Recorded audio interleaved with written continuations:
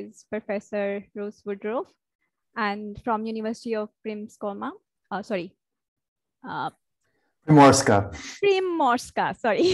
Primorska, Slovenia. And thank you, Professor, for accepting our invitation for this talk. Professor Russ Woodroofe's research interest is mainly focusing on geometric combinatorics, including geometric and topology combinatorics and connection related to the algebraic structures like group theory and commutative algebra. So over to you. And he is talking about today on algebra and topology of lattice of subgroups. Okay. Thank you very much for the introduction. And I hope everyone can see me and hear me well. I am going to be giving a document camera talk here today. So I will be writing and talking here. You will want to have me you will want to have Zoom in speaker mode so that this is big enough to see on your screen. I won't always be able to see questions in the chat. So if there is a question in the chat, I'd appreciate it if someone would interrupt me and tell me so that I can try to answer it. Okay, so I'm going to talk about some relationships between group theory and commutative algebra and topology. My research is in topological combinatorics. I actually came to topological combinatorics from finite group theory, and I want to tell you how I made that journey. Okay, so I assume that you know what a simplicial complex is.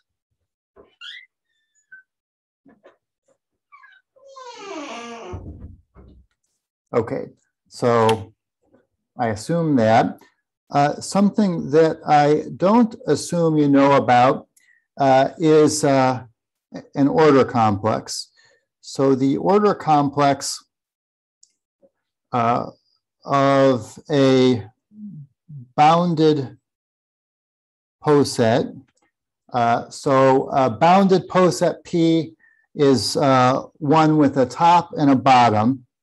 So I'm going to call the bottom 0. I'm going to call the top 1. So this is a simplicial complex.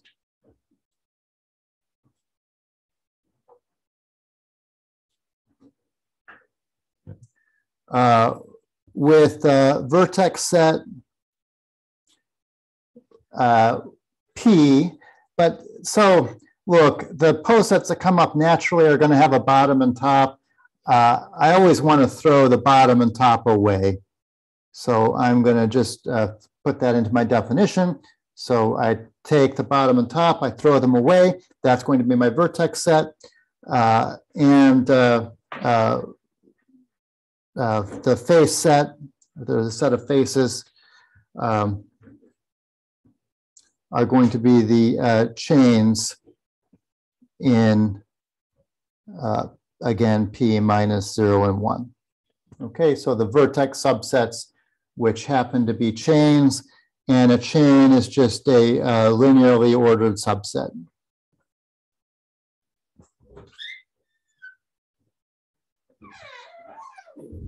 Okay, so that's the main definition of the talk. Every definition, according to me, should come with an example.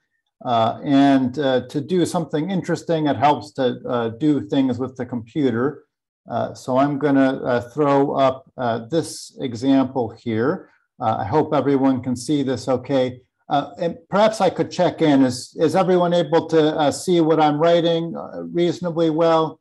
Is everyone able to understand my accent? Yeah, I think it's fine. Okay, good. All right, well, here's an example. I've got 2 pictures up here side by side. On the left, I have a poset. On the right, I have a cell complex. This is not a simplicial complex. It is, I guess, a polyhedral complex. So it's built by gluing together 4 squares, and I'm doing this to form a torus. So this edge AC, which I've also labeled as 5 on the left, is the same thing as the edge AC labeled 5 on the right of this diagram. And I can take this. Okay, so these two are the same.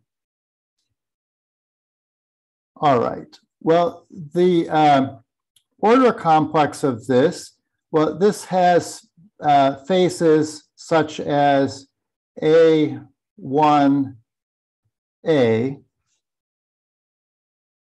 Okay, so that's a linearly ordered subset, so it's a face.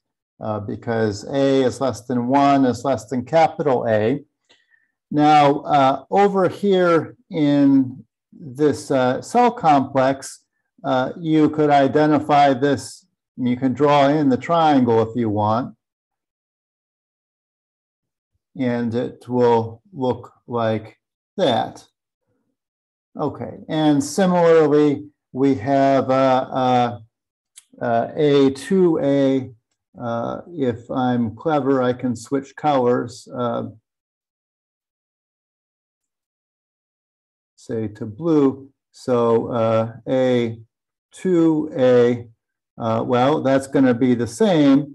Now notice AA is a linearly ordered subset, so that itself is a face. And then we get a triangle from this, putting in 2. And you could identify it with this. All right, so continuing forward with this, you can see, I hope, or at least believe, that the order complex of this poset that I've drawn on the right, okay, so this poset isn't, I've drawn it without a top and bottom. I'm cheating a little bit. But okay, throw them on, take them away, whatever. The order complex associated with the poset on the left, excuse me, is going to be what you could think of as the barycentric subdivision of the guy on the right. So I put a point in the middle of each square. I put a point in the middle of each edge. I put a point for each vertex, and I connect those up in the logical way, which turns out to be the same as the way that you do it in the order complex. Okay. Any questions at this point? I think that this definition. Yes. Yeah, are you assuming that you are going to gluing together these sides? Yeah. Yes. So these two sides are the same. So this edge. Let me get another color.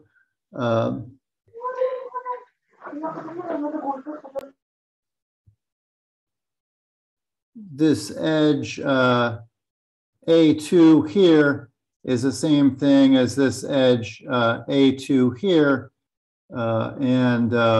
Well, you can see that A2, it's contained in A, capital A. It's also contained in capital C. So I can go also up to capital C over here. And that's perfectly fine.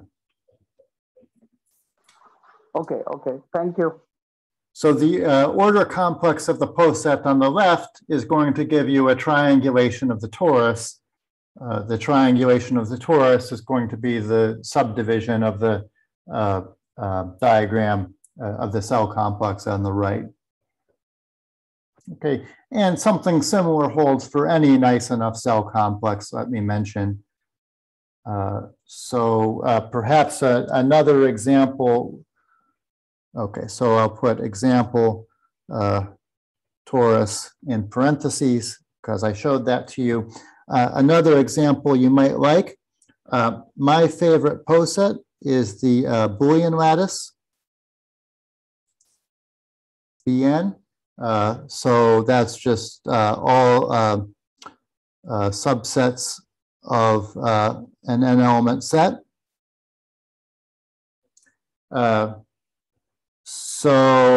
Well, let's see, an n-element set, well, you could think of that as being a simplex. Right, because a simplex is exactly the simplicial complex where every subset is a face. Now I'm throwing away the top and the bottom, and in particular, I'm throwing away the top. So if you take delta Bn, you will get something which is isomorphic as a simplicial complex to the barycentric subdivision of the boundary of the n-1 simplex. Okay, so to make this completely concrete, I could take B3. I'm going to throw away the top and bottom. I won't draw those. Let's see. We get something that looks like that. And you can see that we can think of the bottom guys as being vertices of a triangle and the top guys as being points in the middle of edges of the triangle, and we get the a subdivision of the boundary of a triangle. Okay, so that's my main star. For this talk, I want to specifically look at the subgroup lattice of a finite group G. So this will be the poset of subgroups of group G. My groups are always going to be finite here. And then I'll want to think about delta L of G. Okay, so this looks like maybe slightly crazy thing to do. I want to convince you that it's not. Indeed, there's one application which is simple and down to earth. This is well known. This isn't the main thing I want to talk about. I mean well known to the right people, I guess, where that's, whenever you're talking about well known in math, you mean well known among maybe 50 people. But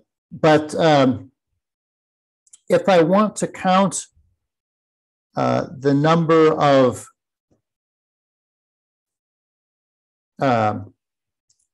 S-tuples, okay, of group elements, so that G is generated by the things listed in the S-tuple, then it turns out that the topology of delta L of G can help you do that. It's not the only way to do it, and you can solve this problem without doing any topology. But I like doing topology, so I'm going to tell you about the topology approach. Well, how do I count something like this? Well, the natural thing to do for me is to take the number of S-tuples. Let's see, so that's going to be just the size of G to the S, right? Because I've got size of G ways of picking the first guy, and size of G ways of picking the second guy, and so forth and so on, and these are all independent. Now, what could go wrong? Well, all of the S tuples could be in a common maximal subgroup, or excuse me, all of the group elements could be in a common maximal subgroup. So, well, I can subtract off, well, I can take away look at all the maximal subgroups in G and just subtract off the size of that to the S. Now, I mean, this is inclusion exclusion. So just like you always do in inclusion exclusion problems, you notice, hey, actually I've subtracted away. I mean, sometimes all of my group elements will be in multiple maximal subgroups. I mean, maybe all of my group elements are the identity. So now I have to add in, I'm going to drop my indexing. I'm going to have some kind of a coefficient here, and I'm going to add in K1 intersect K2 to the S. So I'm thinking of both of these as being maximal subgroups. So I'm adding back the stuff that I've subtracted too many times. But then after you do that, you've added things back too many times, so you have to subtract again, minus, plus. I mean, you keep doing this for a while. So after some work, which involves getting into Möbius inversion, you get that this is actually equal to the summation over all subgroups of G. I'll put a less than or equal to indicate that that's a subgroup and not just a subset well, I'll have the K to the S. I'll have a coefficient here. What is the coefficient going to be? Well, it's going to be determined from delta of the order complex of the interval from K to G, and specifically, it's going to be the reduced Euler characteristic of that interval. And I hear a question coming up, perhaps? Yeah, in fact, I was just thinking about from the initial build-up, you would like to build some multi-chain of the group structure, but then inclusion-exclusion is telling something. Does it have anything to do with the multi-chain poset of the group structure? Let's see. You can also look at multi-chains here. I don't usually think about those, and I don't have a great answer offhand. And did you take any assumptions? So here you are building the poset structure. You are building the poset structure based on the inclusion of the subsets, or with the normality, with respect to the normality of the subgroup. Yeah, this is just all subgroups, and this is this KG is looking at an interval, and an interval in a poset is the same thing as an interval in the real numbers. Okay. You look at everything between K and G, inclusive, and then you throw away the top and the bottom. So this is the interval between K and G. Okay, so that's still a poset. It's got a top and a bottom. The top is G, the bottom is K. So I'm going to throw those away and take the simplicial complex of chains. The reduced Euler characteristic of this is the right coefficient for inclusion exclusion. Thank you. So this actually was observed by Philip Hall in the paper where he introduced poset Mobius inversion. He didn't know that this was an Euler characteristic. He just said, I've got these coefficients, and I want to show you two ways of looking at them. One of those ways was when you just, as soon as you have the simplicial complex, it's the definition of the Euler characteristic. Okay, I will mention a little bit further one reason to do topological combinatorics is, hard combinatorics questions often are answered with inclusion-exclusion arguments. So if you want to understand those, a good model could be the reduced Euler characteristic because, inclusion-exclusion, you've got plus, minus, reduced Euler characteristic, you also have plus, minus, and if life is good, moving to topology could give you some extra tools. Okay, so this is what I go ahead. Regarding to Mobius function, will you bring into account the rank function of a poset? I don't need the rank here to deal with this. The Mobius function for the point is that this is equal to the Mobius function. But you don't need rank to define Mobius, the Mobius function in a poset.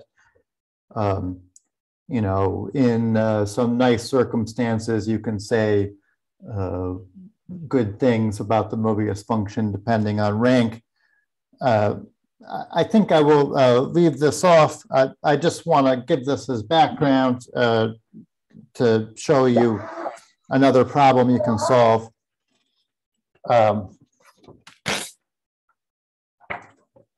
can give references of good places to read this if people are interested. So that's one application of that lets you use the order complex and the subgroup lattice to do something interesting, I hope. To count something that you might care about. The main thing I want to talk about is another topic. So what I would broadly like to do is to try to determine properties of my group G. One thing I could do is just determine them from L of G. But really, I want to determine them. Sorry, that's a terrible parenthesis.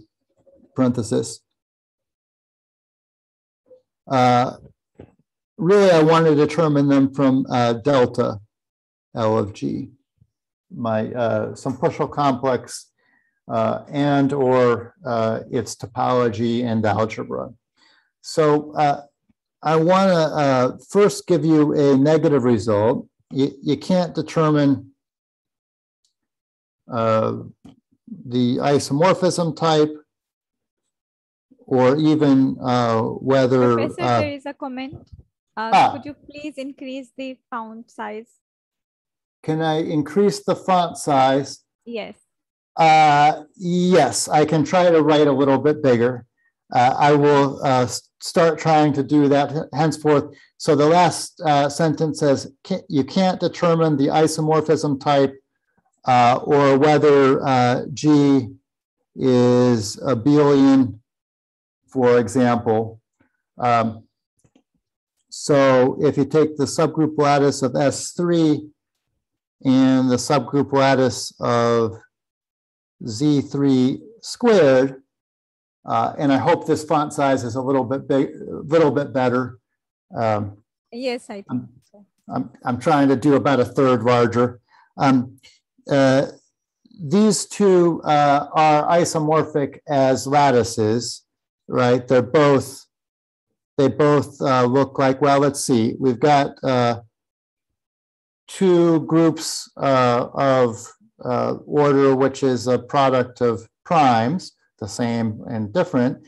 So they both have a identity subgroup and a G subgroup, and each one of them has 4 non-trivial subgroups in between.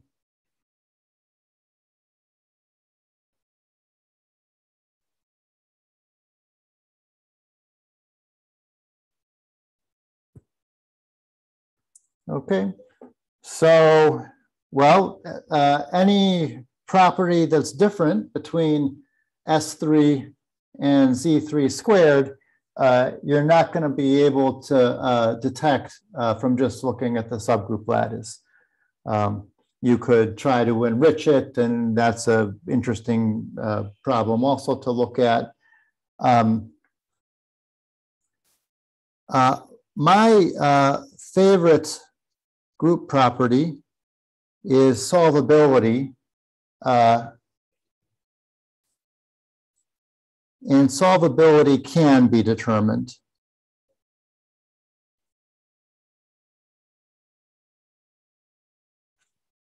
Okay, so this is a result of Suzuki, if I can spell his name, of Suzuki, and independently of Zappa in the 1950s.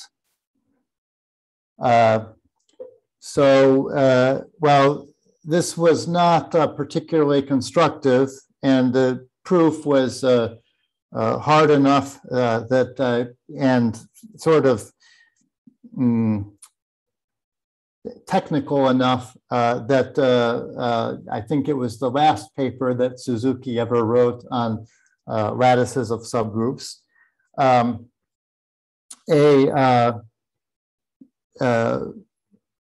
An explicit and pretty nice criterion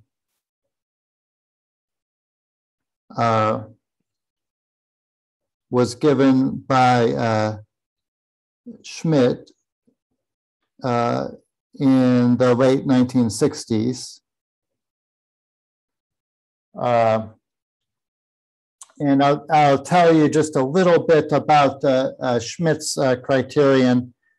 Well, I need to remember what a solvable group is a little bit. A group is solvable if, well, there are multiple definitions that you might like. One is if there exists a series, which is what the group theorists call a chain of subgroups. So I'll start with 1, I'll go up to N1, I'll keep going up until I get to G. And the rule is that each Ni is normal in G, and each factor Ni mod Ni minus 1 is a billion. Okay, you can improve a billion to is a finite vector space, but it won't make much difference for us. Another condition, I'll put an and or, since these are equivalent, there exists a maximal chain, 1 equal k naught, which is normal in k1, which is normal in, and you keep going up until you get to km. So here, each subgroup is required to be normal in the next. None of them except for km minus 1 is required to be normal in G. So you can put a stronger condition on them then, So then each factor here is indeed cyclic of prime order.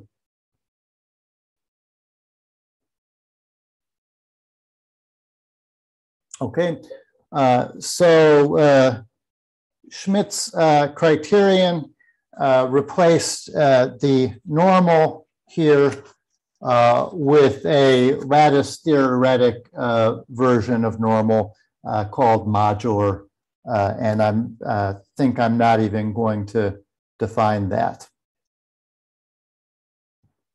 Maybe I'll come back to it if there's interest.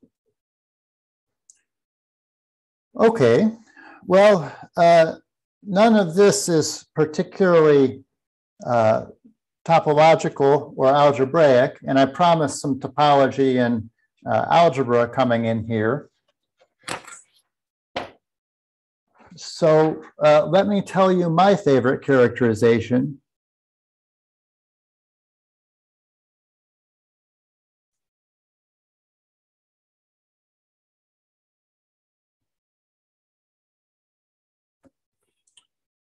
So this is a theorem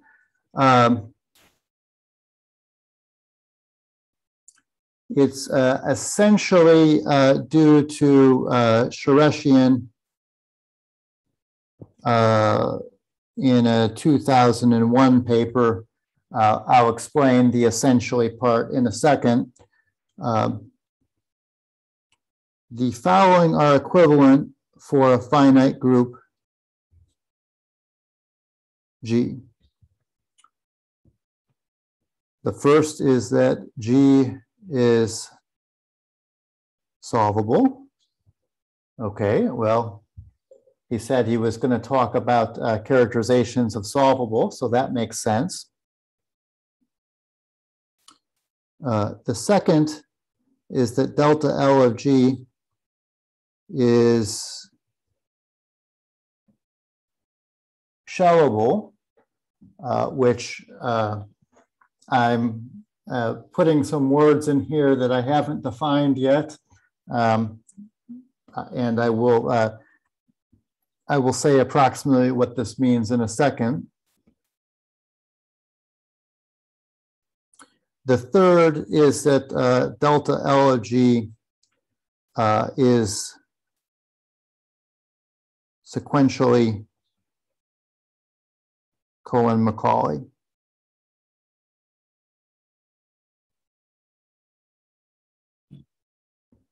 And that's a lot of letters there. So I will henceforth write SCM for sequentially Cohen-Macaulay. Okay. Yeah, so this is a theorem, but I didn't say what the definitions are. Now, I think that some of these are familiar to some of the audience. In the third condition, it should be the Alexander dual of the delta LG should be sequentially Cohen-Macaulay, or it is with delta LG is sequentially Cohen-Macaulay? Delta L of G is sequentially Cohen-Macaulay. Okay, okay. Which I guess you could phrase in terms of the Alexander dual if you wanted some standard exchange theorems. Maybe that's a productive way to look. I don't know. So I want to, I'm not going to tell you all the details of this, but I want to just give you the flavor of what these conditions mean. We're doing a big picture talk here, not a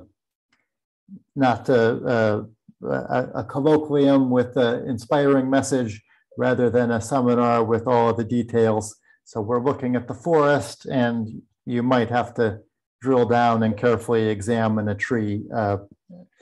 But shellable here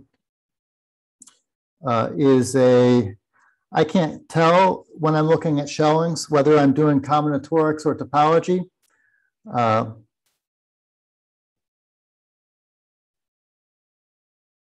But it's combinatorial and or topological condition.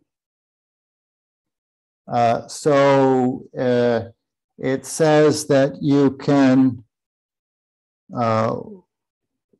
order the facets or maximal faces in a nice way. The specific nice way is that, well, one thing you're allowed to do is to attach a facet to what came before along its entire boundary. If you don't do that, you should attach the facet in such a way that it doesn't change the topology at all. Okay, so that it gives you something homeomorphic with what you had before. The details of this, if I wrote them down, you wouldn't like them. This is a definition that it takes a while to love. It's a very good tool to verify the sequentially Cohen-Macaulay condition, which I still need to talk about.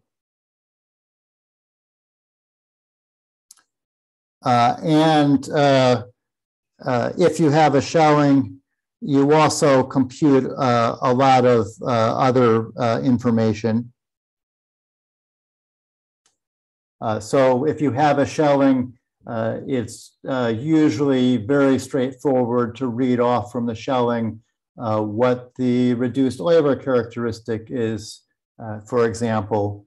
And since reduced Euler characteristics are interesting for inclusion-exclusion, having a shelling could be nice anyways. Okay, well, we have a shelling, well, exactly when the group is solvable. Okay, now there's also this sequentially Cohen-Macaulay condition, and I'm not going to tell you all the details again because it's something that just takes some time to absorb. But I want to tell you that there are two versions of this sequentially Cohen-Macaulay condition.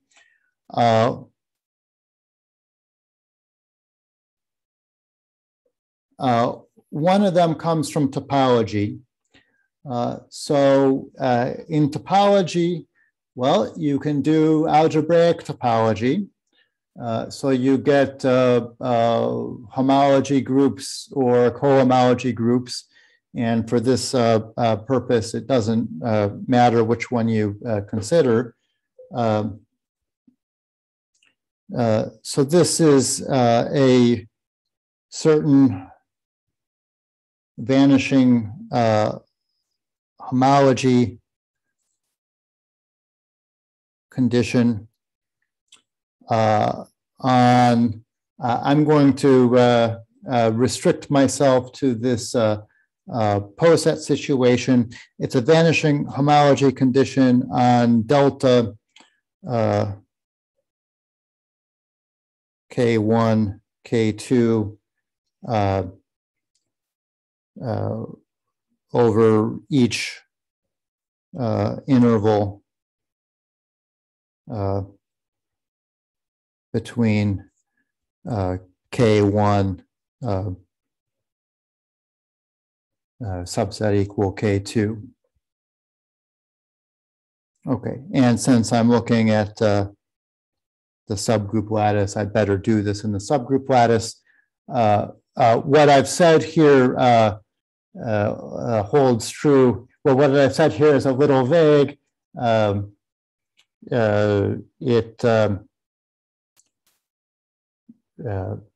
Correctly made explicit, this holds for any order complex of a poset.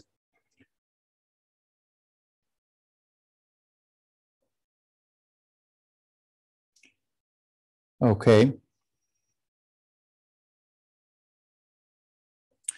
Perhaps for experts in the room, maybe I'll just say out loud, if you wanted to talk about the Cohen-Macaulay condition, the condition here is exactly that for every interval, the homology vanishes below the dimension of that simplicial complex. So the top homology group that could be non-zero is allowed to be non-zero. All the others have to vanish. Now, if you don't like topology, you can also do this with algebra. And I think that there are lots of people on this Zoom that know more algebra than I do. But this says that a related ring, so the face ring or Stanley-Reisner ring,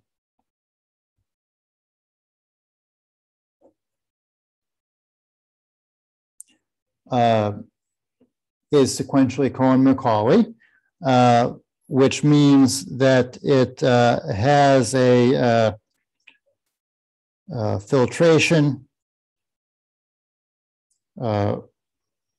whose factors are Cohen-Macaulay.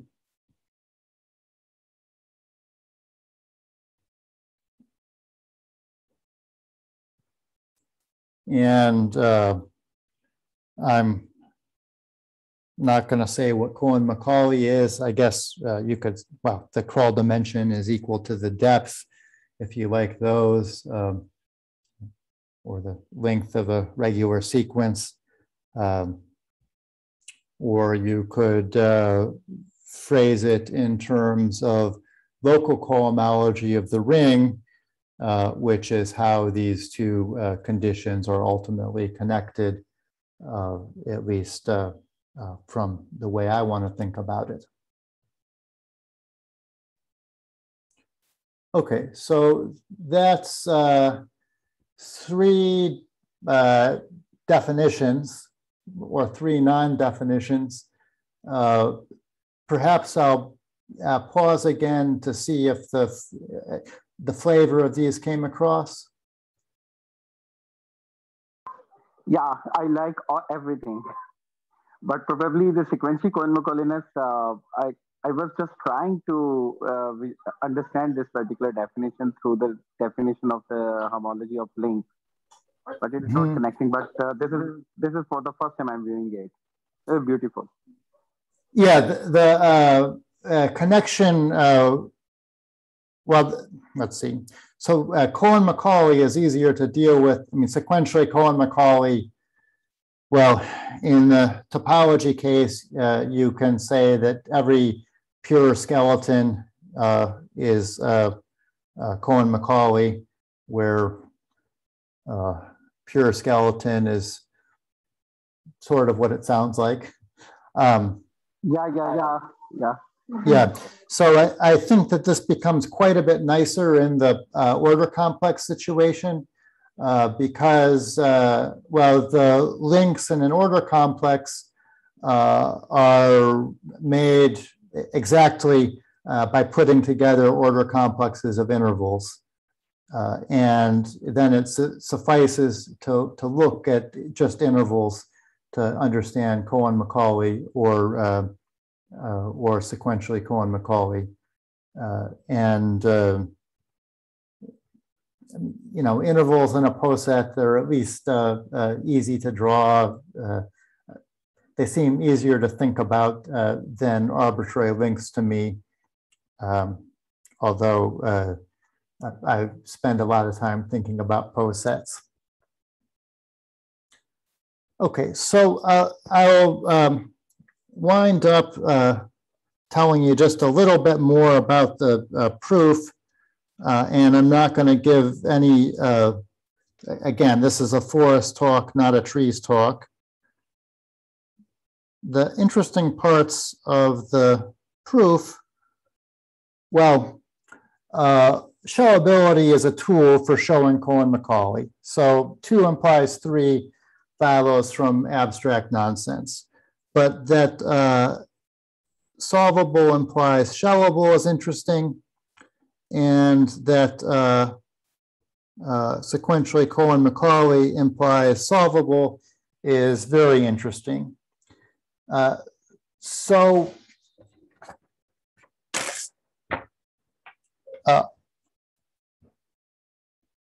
I know 3 proofs of the that solvable implies showable. Okay, so again, 1 implies 2, G is solvable implies delta L of G is showable. Okay, so the first of these is the original proof of Sharesian.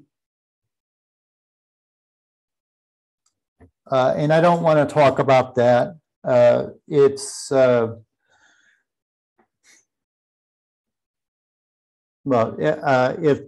was the first proof. It was a great proof because it was correct. I mean, it's not too bad. I think that there are some improvements. I think that there are improvements partly because I had a lot to do with them. I have a proof in a 2009 paper, at least if I can remember the year, based on the chief series of the group. So that's the one where you have a bunch of subgroups going up, all of them normal in G, and where each factor is a billion. So the general idea is to label each edge in the Hasse diagram. The Hasse diagram is just a picture that you usually draw of a poset. So for example, I'll flash up, this is the Hasse diagram of the symmetric group on 4 elements. Okay, so I'll label each edge in the Hasse diagram. That's H contained in K with nothing in between them, with an associated Ni mod Ni minus 1. And the association is you take the least I so that NiH contains K. Okay. And unfortunately, this isn't quite enough. You need to refine a little with the structure of the interval from Ni minus 1 to Ni, at least some of the time. Now, how do you get from here to a Schelling? Well, a Schelling is just a ordering on facets. The facets, a facet is a maximal face, so the facets here are the maximal chains in the poset. And the lexicographic order, where I just read from bottom to top, and every time I see a label, I add that to a word, and then I use the words to order like I had a dictionary. The lexicographic order on maximal chain gives a Schelling order. So this is something called an EL labeling or an EL Schelling. Okay, and I see that I'm just about out of time, so I'll just say that there's another proof which is due to me and Schweig, which is... This is always the case that lexicographic ordering always give us the Schelling? You need some conditions on the labeling. And the EL labeling gives you some strong conditions. So this, the idea is that your chief series gives you sort of a spine that you're taking everything out from. And then the EL labeling says that the condition for the EL labeling, the condition on this labeling says that you're going out from the spine in a nice way, which gives you a Schelling. Okay, thank you, thank you. Okay, so I mean, the proof with Schweig has an entirely similar flavor. It's still lexicographic.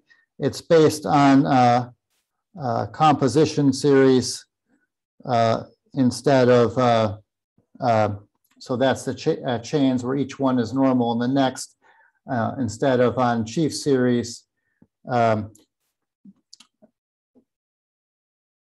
I'll just say it's similar. So something I like about this proof is that it gives, the techniques involved in the proof naturally give a class of,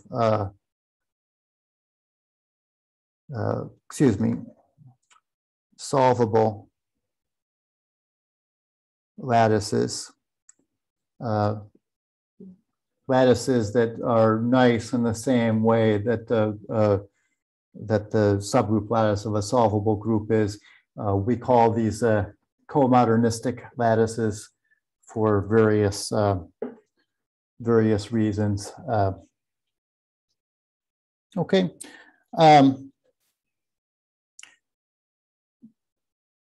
I'll end with a question. So the other direction that 3 implies 1, I only know about Shereshian's proof. So something that I would find interesting would be a book proof of the 3 implies 1 that sequentially Cohen-Macaulay implies solvable. Because I think that this is an alternate definition of solvable, and wouldn't it be lovely to live in a world where a graduate algebra textbook says the following are equivalent, that you have a chief series of a certain form, that you have a composition series of a certain form, or that an associated algebra is sequentially Cohen-Macaulay. And that's all I have to say. I went a few minutes late. I apologize for that. Are there any questions? Yeah, exactly. This is really beautiful result. It reminds me the result of Gelfand, which says that two topological space are homeomorphic if they're associated algebra, the algebra which we associated with the algebra with the fine varieties. So they have the same, they have the isomorphism between the coordinate ring associated to them. So this is so beautiful. I haven't seen these results, and the proofs are very elegant. Thank you very much for bringing these.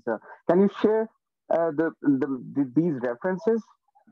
Yeah, I can give some references. I think I would be happy to make my the notes that I've written available for one thing, and I could write some references at the bottom. I'm going to put references to remind me to actually do that. So I guess I can just add references, scan that, and email it to you. Perfect. Thank you. Thank you. This is really very interesting. Very, very interesting. These are very interesting results. I really enjoy your talk. And thank you for the kind words. Okay, thank you for a very nice talk. Is there any question? I just have a question. Yes, Jan. Okay, Professor, you have told us that this about a non-pure shellability. So, is there any case when this will become pure shellable? Yes, it's easy to describe. Well, the order complex of the subgroup lattice of a finite group is pure if and only if the group is super solvable. And I can pretty easily tell you what super solvable is. Well, the definition of solvable, you either have a series where each one is normal in the whole group, but they're not, you can have some things in between things in the series, or you have a maximal chain where they don't have to be normal in the whole group, but each one is normal in the next. So super solvable is where you have a series where each one is normal in the whole group, and each one is a maximal subgroup of the next. So super solvable is where you get sort of the join of these two conditions. Okay, thank you. So if you're interested, well, to go on, it follows that that if you want to characterize the Cohen-Macaulay order complexes of subgroup lattices, those are exactly the ones going with the super solvable groups. Okay, I got it. Thank you. Okay, is there any other question?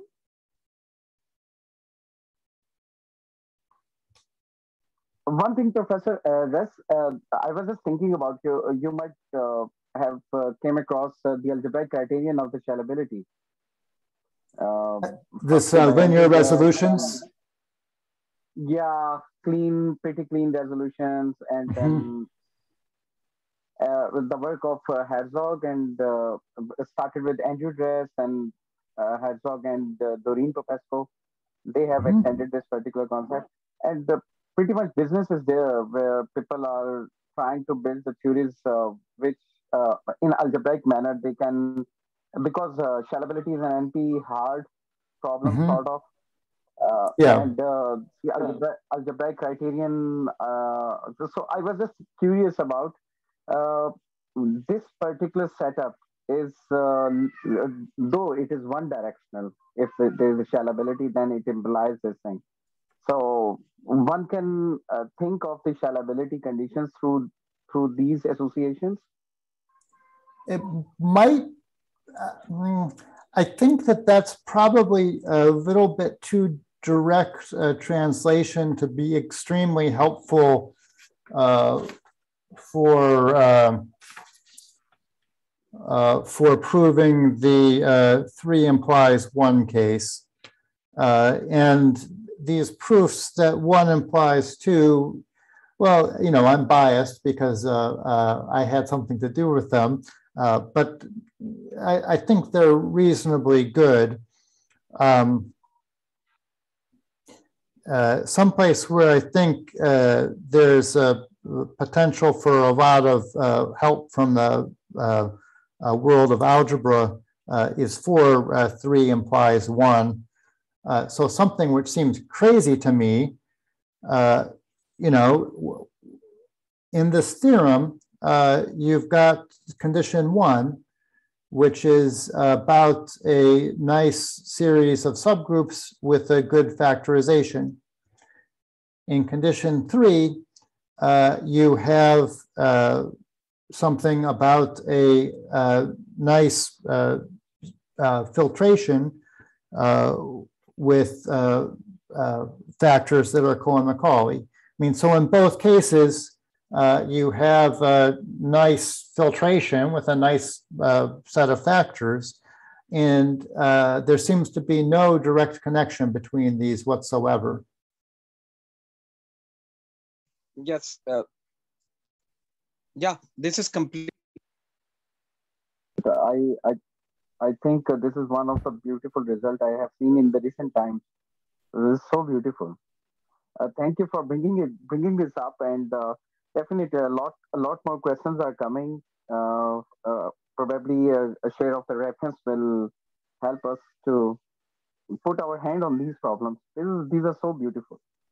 I'm very happy to talk by email or otherwise, well, as I say, I will. Well, I have to go teach at 1:30, but this afternoon I will take this and add give you references to Shereshian's paper, to my 2 papers, and anything else that I should add there? Perhaps a paper on this counting problem. May I ask Thank one you. question? Thank you so much. Yeah, Shaheen? Yes. Are there any other algebraic structure, I mean, other properties of groups which are associated to this simplicial complexes, order simplicial complexes? I mean, this is about the solvability and the solubility. They are connected to each other. So there are a lot of other properties, you know that. So is there also are they connected with some other topological properties of simplicial complexes? Well, the other really natural group properties wind up not being lattice invariants, like abelian or nilpotent via the example. So it's not quite clear what other properties you would look at in the subgroup lattice. Now, if you wanted to look at nilpotent, for example, let's see, I understand that you can get that out by looking. What you do is you take you start with the product of the subgroup lattice with itself, and then you can go down and only look at pairs where, say, the first entry in the pair normalizes the second entry in the pair. So by looking at things like this, you can recover nilpotent. I don't have the details at the tip of my fingers. I don't think anyone has looked at topology or algebra of this. It could be an interesting question. Yes, I mean there are a lot of other topology connection with that simplicial complexes. So one maybe can see those connection as well. Maybe you can give some references, then we can look around and we will see what is yes. I'll at least give the starting point. I don't want to overwhelm with a list of 40 references, or at least not in the first round. Yes. Okay. Thank you. Thank you so much for very nice talk and very nice introduction to this field, actually. Thank you so much to everyone for listening. Thank you. Thank you. Thank you, Professor. Okay. Bye-bye. Okay. Bye now. Bye-bye. Bye-bye, everyone.